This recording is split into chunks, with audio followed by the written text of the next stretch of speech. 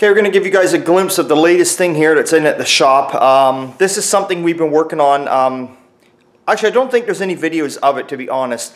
What it was a Gus, a guy who lives out in Surrey.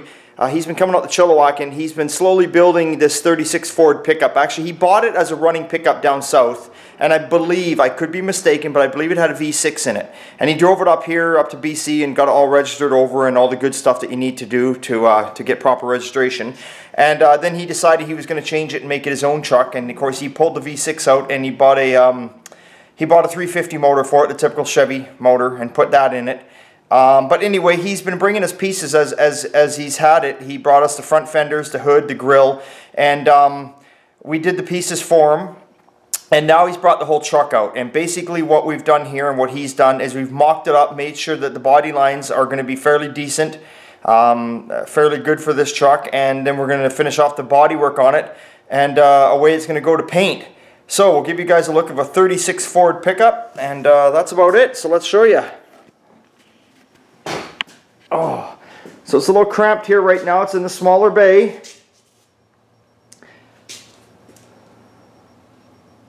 So as you can see, we did the grill. We did all the bodywork on the grill shell. It wasn't in the greatest shape. We did the front fenders. Yes, they are steel. They're not fiberglass. Everything on this truck is steel.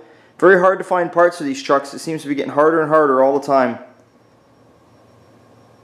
Now the doors are off it. The doors are right here. Just because Dave kind of got going here on Friday, I didn't have a chance to videotape the truck. That's all fine and dandy, so you don't get to see it with the doors on, but you can visualize it. Obviously you can see it was a darker blue. Now Gus has decided he's going to go green on it. We're going to go Corvette green. Goodwood green, I believe is the name. It's a 67 Corvette color. So obviously we've got to spray it inside and outside. The whole truck is going to be solid one color. It's not going to be two-tone, it's just going to be solid. Everything green, right down to the running boards.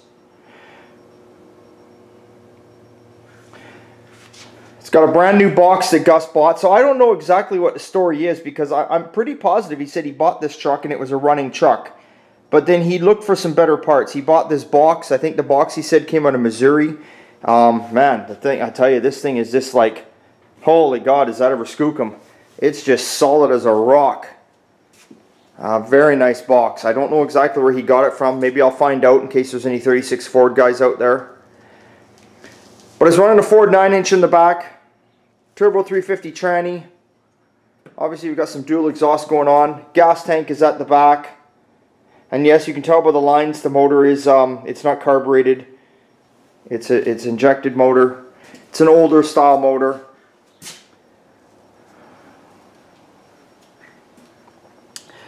The cab is really straight. You can see with the blue on it just how straight it is. So basically we don't have anything to do with the cab. It's sand it, prime it, prep it, off for paint, and that's it. Now this truck, of course, this is one of these trucks, when you paint vehicles like this, you have to paint them in pieces. So it's going to be a bit of a nightmare when it gets time to put it back together, because it's one thing to put chrome on a car when it's together, but it's another thing to start bolting fenders and hoods and everything else on that are paint. But that is the latest little project. I'm sorry, like I say, we'll try and get some shots of this when it's outside, but that's our latest little project here.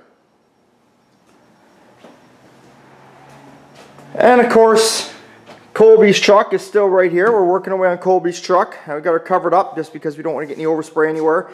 Hood, fenders are all on it. Not the hood, I mean the fenders and the doors are all on it. That's over with. We're going to be bolting the hood on it today, as you can see. There we go. We've got the whole underside of the hood painted, the green. Now again, we just painted the hood, door jambs, all that kind of stuff. We just do it in the shop. You can see the shine there.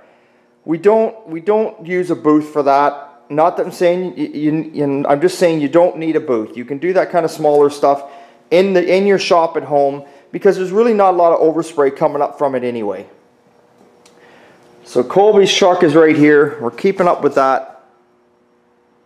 I say not much to see. It's covered in plastic. See if you can get a glimpse underneath. You can sort of see we've got all the inner fenders on. You can see the nice satin black down in there. Now we'll take a walk outside. Okay, so here. Dan's 37 Ford, we're outside here. Obviously it is still here. We're actually going to be starting on that within the next 2 weeks. Dan's 37 is coming in. Darren's still working away on the little Chevy cab over. We're hoping to have that one all finished up by the end of this week. Now you might recognize this truck. This is the 60 Chev pickup that Rich brought us a while back. If you remember, it came in and he had us install a tilt column and do all the wiring on it. And he was very happy with our work, obviously, because he's come back again. And what we're going to be doing now for Rich on his truck is we're going to be installing a disc brake conversion on the front, power disc brake conversion on the front of this truck, because it's still the old drum brakes. So we've ordered up the kit with a 2.5-inch drop spindle, and we're going to be fixing that up for him. And then we're also going to be pulling his gas tank out. He seems to have an issue. The gas tank seems to be vaporing a bit in the cab there. And that's actually due to the fact that there's a small little leak up by the filler neck. So that's what we got going on there. So Rich's truck is back in. It's always nice to have a repeat customer. And here we go. Of course, like you say, you can't really see it, but underneath the cover here is Dean's 55 Pontiac. So this video, you're probably like, what the hell, Rick, you're not showing us much. Well, I'm just keeping you guys updated. Oh, here's one for you. Here's one. You're going to like this. Dean, who we're doing the Pontiac for, his good buddy Graham, well, he's got a bunch of vehicles too. Well, Graham says to me, hey, let me get this turned around, because I know Graham's out there watching. Graham has been bugging me forever. He's been saying, Rick, I got this 66 Ford pickup. I want you to do all the body and paint on it. Now, I went and saw the truck. The truck is absolutely flawless. It's never been painted. I think it came from the US. It's a short box pickup, gorgeous truck. And I said, okay, I'll do it. I kept bugging him, and I said, well, we'll do it in September. And every time he comes out here with Dean to see his, so Dean can see his car, Graham's bugging me away here. So anyway, I says, well, okay, you get on it now. And he says, well, I got to get the frame all put together. He says, because it's in a million pieces. He's blown this truck apart in a million fucking pieces. He says, I got to get the frame all put together, and then we're good to go. And I says, okay, do that, because I kind of like to have the cab, once you do the body work, I like to put it on a rolling frame so you can start mocking up and lining things up before you actually start painting. Yep. Well, it's October. Mind you, it was September, a week ago. He decides to bring the frame out. The frame that he's supposed to put together. I know you're out there watching, Graham. That's the frame that he's supposed to put together. He's got all the time in the world. I know he's not doing nothing but out there surfing and skiing and riding around in his 50-foot motorhome fucking bus. And he's got all the time in the world. This is what he brings me. There we go. His idea of putting the frame together for me, I guess, was to bring me the frame out with a bunch of boxes of parts and say, there, it's together. But no, I'm just fucking with you, Graham, if you're out there. So there we go. This is a small little project we got. We got to get Graham's frame together. I don't know how it goes together, Graham. I haven't got a fucking clue. I'm just playing with you. We'll figure it out. It's all good. Everything goes together. But there we go. He's had it all powder coated. You see all the bits and pieces are laying there. He's bought everything new for it. Disc brake conversion kit and all sorts of, he's got different spring purchase for the diff. It looks like down below there, they were telling me they C-notched the frame down in there. So we're going to get the frame together. And then just maybe when we get the frame together, he'll bring me out the cab. So that's what's going on with Graham. These guys are hilarious. Dean and Graham, you got to meet these two. My God. They're two characters, man. They could be live on stage down in Vegas. Anyway, so that's what's happening. There you go. So what can I tell you? It's early in the morning. It's a beautiful day. It's the first week of October, and it's been like 24 out here. For the Americans, if you don't know what 24 is, or whatever, or Celsius or Fahrenheit, you don't know what that is, that's roughly around, we're getting 65 to 70 during the day right now, and we're in the first week of October, so I'm loving it. Anyway, thanks to all you guys for watching. Remember, oldtimegarage.ca, that's our website.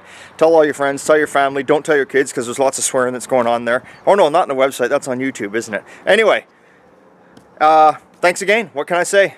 Remember, it's always a good time at Old Time. We'll see you next time.